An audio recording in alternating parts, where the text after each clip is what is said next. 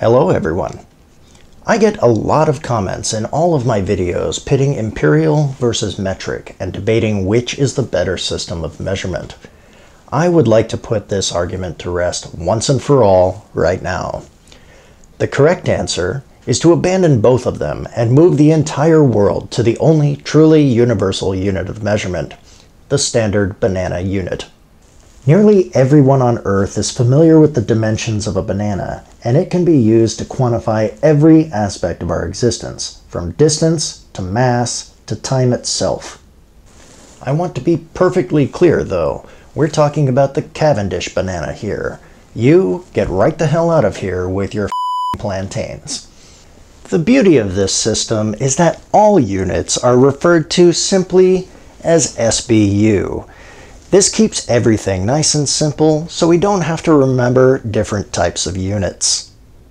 Inches, pounds, meters, kilograms would all be replaced by the SBU, although for larger and smaller measurements we would retain prefixes such as kilo, mega, and giga, and milli, micro, and nano. For instance, one SBU of length can be broken up into 10 decinaners, which is conveniently visualized by the length of a banana-flavored runt.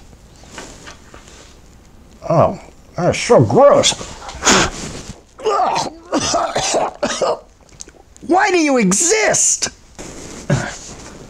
Excuse me. In the context of manufacturing and machining, we would exclusively refer to measurements in nanonaners for the sake of accuracy. One SBU of length is equivalent to 7 inches or 177.8 millimeters. Like any unit, it's good to put this size into perspective with the things we see around us. The average human hair is about 0.03 SBU, plus or minus a bit for natural variation. Have you ever run a 10K race? Nope. You've run a 56.2 kilonaner race. How about something a little bit bigger? The Earth is 71.7 megananers in diameter at the equator, with a circumference of 225.4 megananers. On average, it's 84 gigananers away from the Sun, or 1 astrobananic unit. That's a lot of bananas. Of course, the SBU was originally based on the average length of the fruit, but that's not exactly uniform, is it? It's now scientifically defined according to the wavelength of a very specific frequency of yellow light in a vacuum. Of course, in the vast expanses of the cosmos, that light will tend to become brown-shifted over time. However, the amount of this browning can be used to determine the age and distance of celestial objects. Staying in the realm of physics, all matter has mass, and the banana is no exception. Physicists at CERN have confirmed the existence of the Higgs boson, the particle thought to bestow that mass upon all matter. However, in keeping with the standardization of the SBU, that will have to be renamed the banana boson. My apologies to Dr. Higgs. Again, it's always good to make these measurements relatable, and with that in mind, the average Welsh corgi has a mass of roughly 100 bananas. One SBU of area is hard to pin down mathematically, but it's easy to visualize as a slice bisecting a banana lengthwise along the curve. Measuring volume is relatively straightforward by comparison. One SBU is equivalent to 135 cc or 8.24 cubic inches. Because of the standardization of the unit, it would be entirely unnecessary to add square or cubic to any area or volume measurements. However, some car enthusiasts may prefer to say their sports car has a 37 cubic banana engine just for giggles. Speaking of engines, replacing quite frankly ridiculous measurements like horsepower and kilowatts is long overdue, and the SBU is equally up to the task here. One SBU of power refers to the amount of energy required to peel a banana and then slice it into little medallions that you can put in your cereal in the morning. Let's be honest here, saying the engine in your 1989 Ford Ranger has over 9,000 SBU of power sounds a lot more impressive than 82 horsepower. The torque this engine produces brings up an interesting quandary. Since torque is an amount of force applied at a distance from a fulcrum, and both the force and distance need to be defined, a la Newton meters or pound-feet, you can see how this can be confusing when every unit is an SBU.